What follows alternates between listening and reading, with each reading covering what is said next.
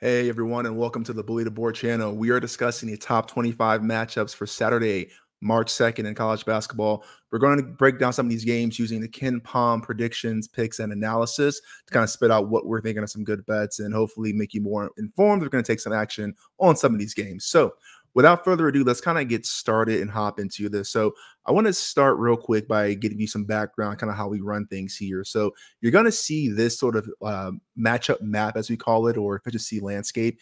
And really, just to orient you, you got four quadrants here that we care about.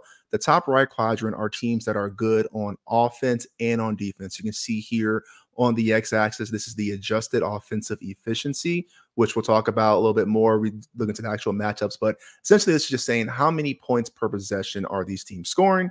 And then on the y-axis over here, you have adjusted defensive efficiency, meaning how many points are these teams giving up per possession. And so if the further to the right you are, the more points you score on offense. The further to the left you are, the fewer points you score on offense. The closer to the top you are, the fewer points you give up on defense. And the closer to the bottom you are, the more points you give up on defense. So again, just to reorient you, top right corner is good offense and good defense. This is where you want to be. We call this the quadrant of elites. Bottom left corner is bad offense and bad defense. We call this the quadrant of woe. You do not want to be here. And then these other two quadrants are just trade-offs. So top left are teams that are good on defense but bad on offense. And then the bottom right is teams that are good on offense but bad on defense. All right, so hopping into this, the next big thing I want to talk about is what are we actually looking at when we give these game breakdowns? So if you have not heard, you probably heard, everyone's probably heard of KenPom, right? KenPom Roy, he's the former weatherman turned statistical guru when it comes to college basketball. But so when you ever hear people say KenPom stats, they're actually looking at his adjusted efficiency metrics or other metrics that he puts out there. But essentially, that his king stat is the adjusted efficiency metric, which is what this map is.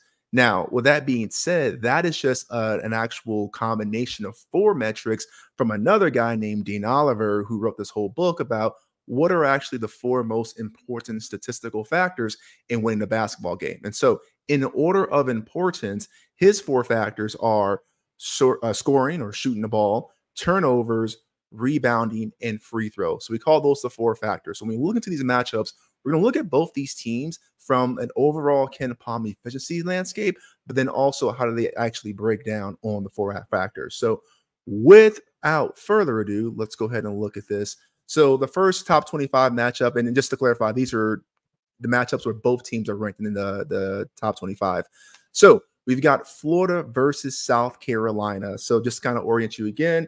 We've got Florida down here. This is a good offense, bad defense team, ever so barely, just slightly below average on defense, versus South Carolina, who was a little worse, a little below average on offense, but good on defense. So their classic good offense versus good defense matchup, what's going to win? Now, if we look over at the KenPom prediction, KenPom has South Carolina actually winning this game by 2 at home. Now, South Carolina is coming off a pretty good win over Texas A&M. And so if we kind of break this down real quick, you can see that even though Florida is a higher ranked team per KenPom metrics, he does have South Carolina winning at home. And that's been a theme here. I don't know why. I haven't actually quantified this yet, but we have seen a lot, and I think more so than other years, right, where you have these good teams and especially ranked teams going on the road and losing to, quote unquote, inferior opponents or opponents who were ranked lower than them. Now, again, if you're looking at the AP poll top 25, South Carolina is the higher ranked team, but look at the KenPom ranking, Florida actually is the higher ranked team here. So that would qualify here. All right. So kind of breaking down, we're going to go through the four factors again. So the first factor, remember, is scoring. So that's adjusted offensive and defensive efficiency. And all this means is how many points per possession is a team scoring or giving up, right? And so you can see here, Florida has the edge, which kind of makes sense. If we see down here, they have the edge on offense, scoring 1.2 points per possession versus South Carolina's 1.14. Now that's pretty close here. Typically you're looking at a game, can this have 60 to 70 possessions somewhere in that ballpark? So you can see how even a little bit of separation can play out. But these two teams are pretty close there. And then you look on the defensive side of the ball, these are two teams that again are a little more close than, this might suggest looking just at the map here. You can see Florida at 1.02 points per possession that they're giving up versus South Carolina is just under a point per possession at 0.99. So you've got Florida with the better offense, South Carolina with the better defense. What's going to win out? All right, now going back to the four factors, right? So remember the adjusted efficiency. This is looking at shooting, but this is actually KenPom's number combining all four of these factors. So looking at the four-factor breakdown, the first one is effective field goal percentage. And this is so important because it's not just regular field goal percentage. And what this means is effective field goal percentage takes into account twos and threes, right? And so an example would be if you had two teams, right? Team A goes 5 from 10 from the field, but they scored, or they only shot 2-pointers, right? They would have scored 10 points, right? 5 2-pointers, 5 times 2 is 10. Now, if Team B goes 5 for 10 from the field, but they had 3 3-pointers in there, right? While Team A scored 10 points, Team B actually scored 13 points, right? So 3 threes, that's 9, and the 2 twos, that's 4. So 9 plus 4 is 13. So even though both these teams had a 50% field goal percentage, right? Team B scored more points because obviously 3 points count more than 2 points. And so that's why effective field goal percentage is so important in trying to assess these teams. So if you look down here on the offensive side of the ball, again, you see these two teams are pretty close. Florida 51.34, South Carolina 51.18. But then you start to see where teams this kind of edges out, where South Carolina again is better on defense, and this time more so than just the marginal. They're kind of the same. Looking at almost 2 percentage points lower or better defensive side of the ball. So that's probably where this edge is likely coming from. All right, next important thing is turnovers. Can these teams take care of the ball? You can see here both these teams have about a 16% turnover rate on offense, and they're both causing about 14.9% turnovers on defense. So to me, that's a draw. That's an absolute draw. All right. Offensive rebounding. This is where Florida, if they're going to pull an upset, this is where they can do it, right? So the offensive rebounding, see Florida here, 39.4% versus South Carolina, 33%. So second chance points can absolutely be a huge thing in keeping a team alive. And so if you're looking to back Florida, that's probably the angle you want to put your hat on. And then lastly, or actually let's start real quick, defense. Again, pretty much the same, 28.9 versus 27.5, slight edge to Florida on the glass both ways. So again, if you're looking for that angle, that's where I will look at if you're looking for Florida upset here. And then finally, the free throw rate. Now, free throw rate, it's not the percentage of free throws they make. When we say free throw rate, we mean how often are they getting to the line? So what percentage essentially of their drives or what percentage of their field goal attempts end in free throws, right? So can they get to the hole? Can they get and ones or 2-point free throw attempts?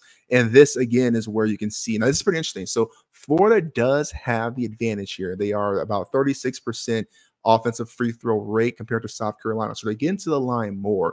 But interestingly enough, Florida is one of the worst free throw shooting teams in the country.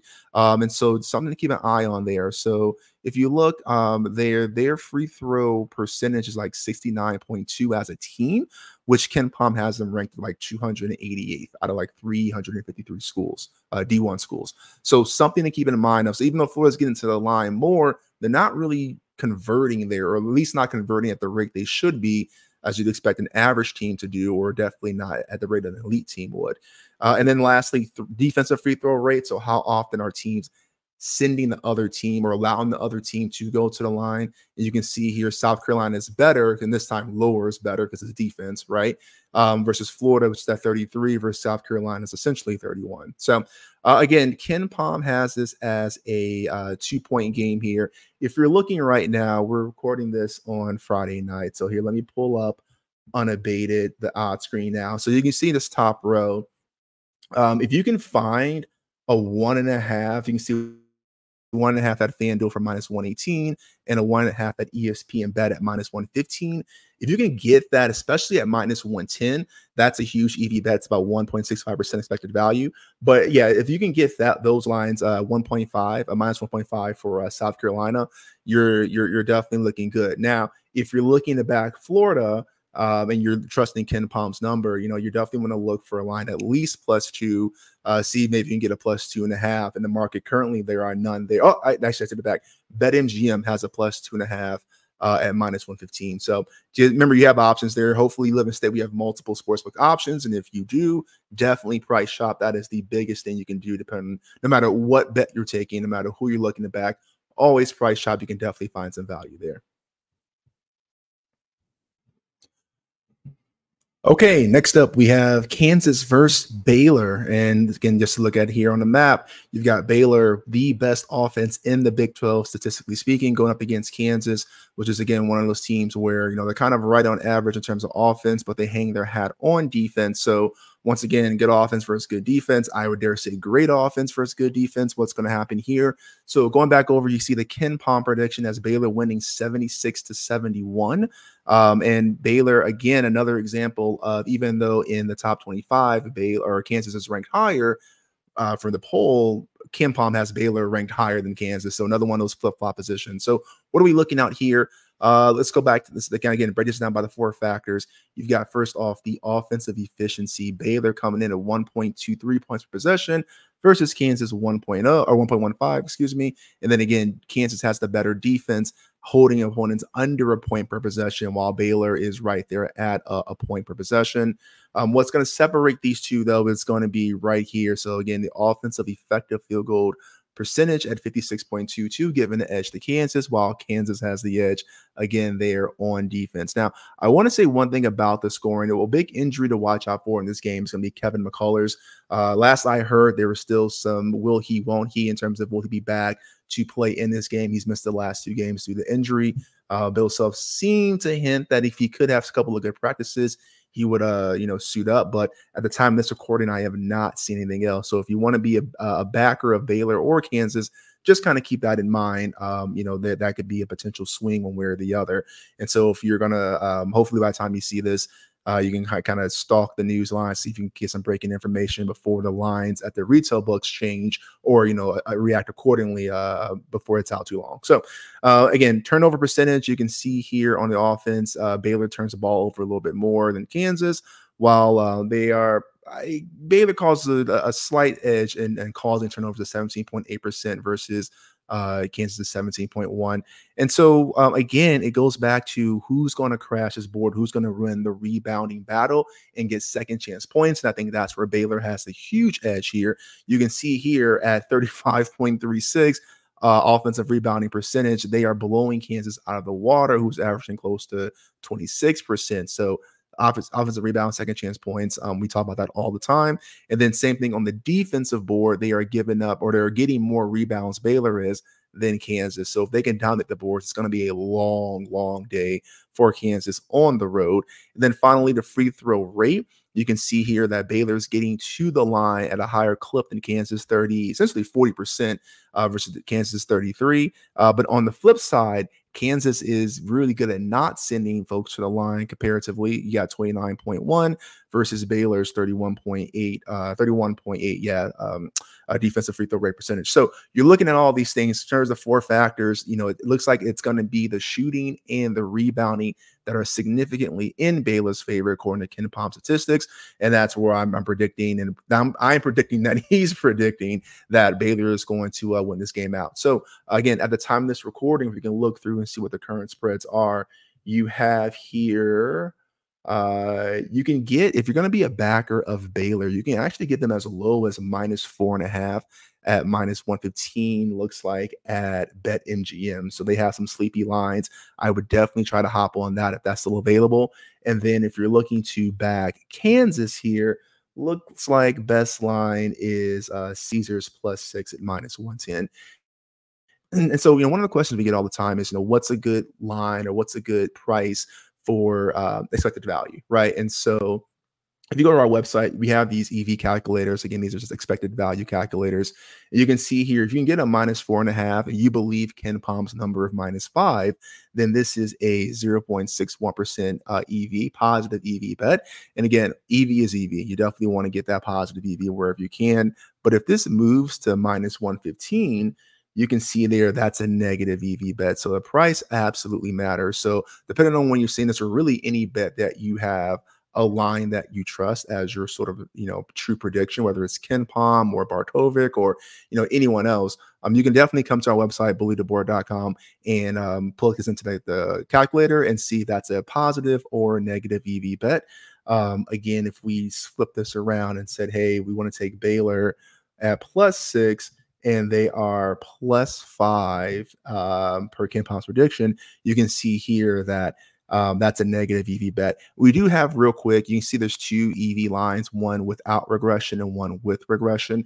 Regression just means, we believe that the market knows more than we do. And because you have all these other people who are playing their information into the bets, right? And so that includes sharp bettors. And so sometimes you're looking at, people who have better angles, information, or modeling capabilities than you who are influencing the line. And so we want to kind of not deviate too far from the market number, because we don't want to ignore, like, if the market's telling you, if you think a team's going to win by 10 and the market spread is -2, it's far more likely that you're missing something than the other way around, especially as the markets mature, as we get closer to the tip off. So the regression, we just regress 75% to the line. So that's just the kind of a modeling sort of standard, if you will, in terms of kind of how the sharp bettors go about doing that. And that's definitely what we aspire to be. So we're learning those practices as well.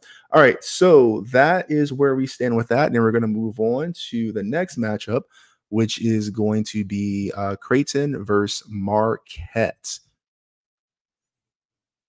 Okay, so Marquette versus Creighton. You can see here, or you can see here that these are again two teams in the quadrant of elite out in the Big East. Strength on strength, no weaknesses here. Both teams have great offense. Both teams have great defense. And you look over here, because I want to point out real quick. So the adjusted offensive efficiency, right? So points per possession, 1.19 and 1.2 for Marquette and Creighton, respectively. We think about these teams, or at least I think about these teams, and I think good offense, right? These teams can put up points.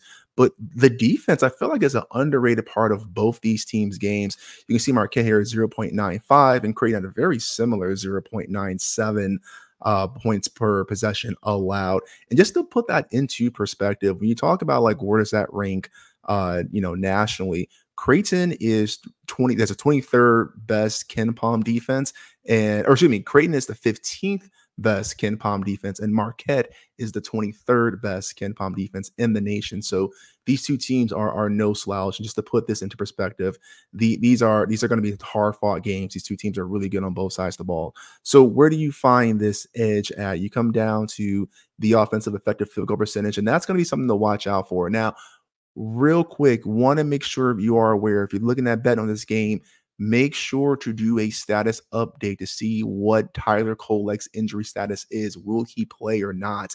He got hurt in that Providence game. He has an oblique injury that they're speculating. And as the time of this recording, I have not seen any news confirming that he's going to play in this game. He's a major contributor. Per KenPom metric, that means you have someone who contributes more than 24% of the possessions used. That's where Kolek falls into. So please make sure to double check that before you bet on this game. But with that being said, kind of going back to looking at these two teams here, the offensive effective field goal percentage is where Creighton has an ever so slight edge there. And if you look at the 3-point percentage, Creighton is shooting about 36.4% beyond the three as a team, while Marquette is at 35.5. So again, these two teams here are pretty neck and neck, no matter how you split this. Looking at turnovers, again, pretty similar there, 14.8 versus 15.4. The defensive side of the ball, though, this is where Marquette can cause some disruption, causing turnovers at a 22% clip versus Creighton has a defensive turnover percentage of 11.35. And then finally, looking at rebounding and free throw rate, you can see here again, offensive rebounds, 27.14 to 26.5. So these teams are pretty even on the offensive side of the glass.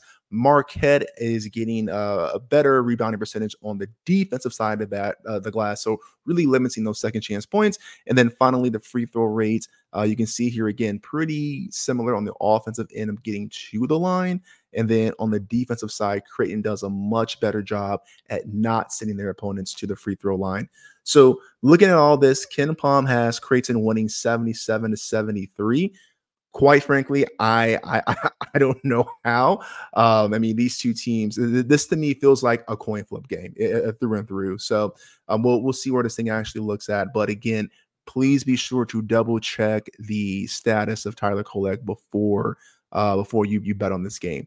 So if we're looking at this, let's go back and look at the lines here. So you can see KenPom again. We said he has this as a 4-point game, and across the board, you're seeing minus 4.5s for Creighton. So that's pretty in line there. Up and you see DraftKings just went up to -5.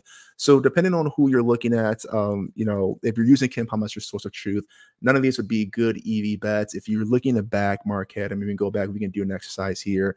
So if we say that the spread is even 5, let's say, and our line is -4. You can see there, without regression, it's still a negative EV bet. With regression, it certainly is. So, for me, this screams kind of a stay away bet. I'm going to look at this from entertainment value. But again, if you believe that you have an edge here, definitely go through and look at it, and at least try to bet where your money will go the furthest, right? So, but again, Marquette, Creighton, 77-73, KenPom prediction, -4 for Creighton there. All right, going on, Tennessee, Alabama. Now, this is going to be a great game. I cannot wait to watch. This is going to be battling for first place in SEC play. And if you all remember, I think it was a couple of weeks ago where Alabama went to Tennessee and absolutely got dog walked. So this has a revenge factor at home written all over it. I'm not saying that's going to go into play into the actual betting of it, but these are competitors and pride is going to be on the line. So let's kind of hop into it. Look at here, Alabama. Look at that offense. I mean, this team is absolutely blistering. So you can see there, they are the best offense in the SEC by far, and they are the best offense in the nation. They're the #1 offense per KenPom. So no slouches there at all. Versus Tennessee, and as the thing as we gotten used to seeing over the last few years, especially, Tennessee is one of the toughest defenses in the nation. You can see there, the definitely the #1 defense in the SEC, 4th ranked overall in the country. So this is that classic immovable object meets unstoppable force. What's going to win out? We saw in round 1, Tennessee absolutely used that defense to frustrate Alabama. Now, how much of that was the road environment? How much of that was this, that, or the other? I'm not sure, but Tennessee definitely had them figure out in game 1. So can Alabama come back and adjust and game plan accordingly? We will see. So KenPom has a tight game, 85-84 for Alabama as a 1-point victory here. Again, coming down here, you can see on the offensive side of the ball, Alabama shines at 1.28 points per possession versus Tennessee's 1.19. On the defensive side of the ball, that's where Tennessee takes over. And then we go down here to the effective field goal percentage. This is where Alabama can absolutely separate itself from any other team in the nation. Their offensive effective field goal percentage is 57.43%. That is definitely something to keep in mind there. Versus Tennessee, again, on the defensive end, this is where they shine, and they have 44.61 effective field goal percentage. Now, again, I want to kind of go back and look at this real quick, because when you look at this shooting matchup or the scoring, kind of breakdown, offense versus defense, where these teams actually ranked, give you a little bit more context there. So shooting the ball from the 3-point line, Alabama is shooting at 38.1% clip from 3-point. They're 13th in the nation. Tennessee defending the 3-point, they're 31.1 percentage. So they are 41st in the nation in defending the 3. So again, out of 353 schools, this is definitely two teams who are really good at doing what they do. All right. So then looking at the turnover percentage, no surprise there on the defensive side of the ball. Tennessee's causing a little more turnovers than Alabama. Rebounding the ball on the offensive end, edge goes Alabama, and on the defensive end. So can Alabama manufacture some second chance points? Time will tell. And then finally getting to the line with the free throw rate, you can see Alabama has the slight edge on the offensive end, while Tennessee has a slight edge on the defensive end. So what's going to happen there? Again, this one, I do not, and I cannot see this being another blowout. I know Tennessee kind of walked all over them the first time through, but I think the roles will be reversed.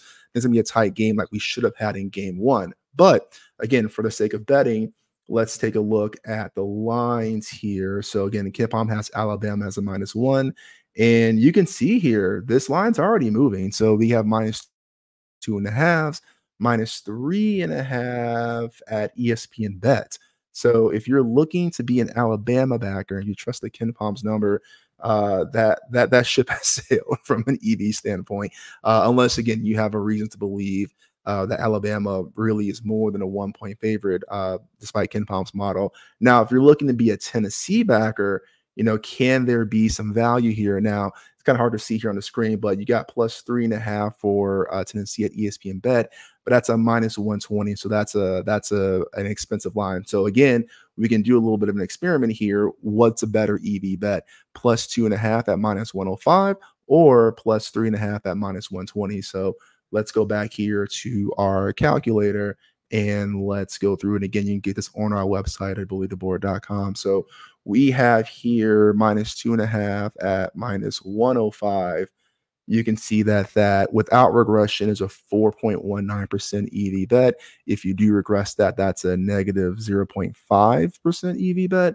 And then if you go to 3.5 for minus 120, though, you can see greater expected value on the non-regress line. So if you just ignore the market altogether, say, market, I don't care what you think, you get a 6% EV versus if you do care what the market thinks and you regress that line, you can see right here, the line regresses back down to 3. You get a negative 3.22% EV. So, again, depends on how you want to live your life and how froggy you want to be. But if you're looking to back Tennessee, you might be able to get some value there. All right, last up, we have Gonzaga versus St. Mary's. And man, this is going to be a good game out in the West Coast. So looking at the matchup map, you can see Gonzaga here, best offense in the West Coast Conference versus St. Mary's, best defense in the West Coast Conference. So again, something's got to give, and what is it going to be here? Now, KenPom has St. Mary's winning this by 2, 72-70 predicted score. St. Mary's did beat Gonzaga by 2 points last time they played. Now, they had Joshua Jefferson in that game, who they have lost for the season. I think they played 4 or 5 games without him so far. So it's not new news, but, definitely something that's different between the last matchup and now. Now, I will say, this has a lot of bragging rights on it. So St. Mary's, not only are they undefeated in conference play, but they have the nation's longest active win streak at 18 games. And so they've already wrapped up sole possession of first place for the regular season title out in the West Coast Conference. So what's going to happen here? I mean, this is definitely a bragging rights game. And just to clarify, I think that St. Mary's is a 16-game win streak. I think I said 18. But nevertheless, this is going to be a team that has a lot of pride in the line. Gonzaga has been the big dog for years now. So it's finally St. Mary's turn to kind of flex their muscle. So I do not think this will be a lackluster game. I think there's a lot of competitive hatred, if you will, going into this game. And so I expect the best in both teams. So kind of breaking this down again, you're not going to see any surprises here. On the offensive side, you have Gonzaga edging out St. Mary's. And then on the defensive side, you have St. Mary's edging out Gonzaga here. But looking at these two teams, they're, as you can see here from the matchup map, I mean, these two teams, while they definitely have their strengths in different areas, they're not really that far apart in terms of what they do on both sides of the ball. So again, I think that's a big reason why this is coming down. That's a 2-point predicted game and not a blowout one way or the other. So one thing I want to highlight, again, just going through the 4 factors here, is you see here that one of the places where there could be a little bit of advantage is going to be St. Mary's on the offensive glass, getting those second chance points because of offensive rebounding at 38.5% versus Gonzaga's 34.18. And then on the defensive side of the ball, limiting St. Mary's second chance points, and St. Mary's doing the same from Gonzaga. So again, I mean, these two teams, this is going to be a hard fought knuckle battle. So I'm really excited to see what happens here. And again, this is another example. If you look up at the KenPom rank of, even though the top 25 has St. Mary's as the higher ranked team, KenPom has Gonzaga as a higher ranked team in his system. So we'll see, but it's going to be a pretty close game. So again, St. Mary's is a 2-point favorite. And if we look at the lines right now, you can see down here, you have 2.5s across the board. And then looks like there's a -3 at Bet Rivers for or I guess a +3 if you're looking to back Gonzaga at Bet Rivers. But across the board, it seems to be consensus at all the retail books are caught up. Let's say if you look over at the market maker books, there seems to be consensus at -2.5, and we all know the retail books just copy the market maker books, and so you don't have any slow lines or lagging lines or any kind of bookmakers or retail books sleeping, if you will. So -2.5, +2.5. Again, if you're looking at the EV of there, if you're looking to back Gonzaga at 2.5, when the model prediction is 2 at a -110 odds rate, you can see there that's negative 1.67% EV. So again, not a great EV bet. So unless you are convinced otherwise that this spread should be higher than 2, it may not be the best bet in terms of long term. But again, go through whatever source you use, keep an eye on the line movement, see if these things move into your favor, and then be able to snatch a value if you can. So all right. With that being said, that is the breakdown here. If you enjoyed that, please let us know by giving us a like and a comment and a subscribe. If you want to see us do more of this, again, let us know. We're just kind of messing around with these kind of breakdowns. We use this personally in our betting, so figured it'd be nice to share with you all. But again, let us know. If we don't hear back, we'll probably just kind of try something different next time. But if you want to see these matchups or any other matchup, again, feel free to comment and let us know your feedback. And as always, good luck on your bets out there, and hope you have a hell of a Saturday. All right, till next time.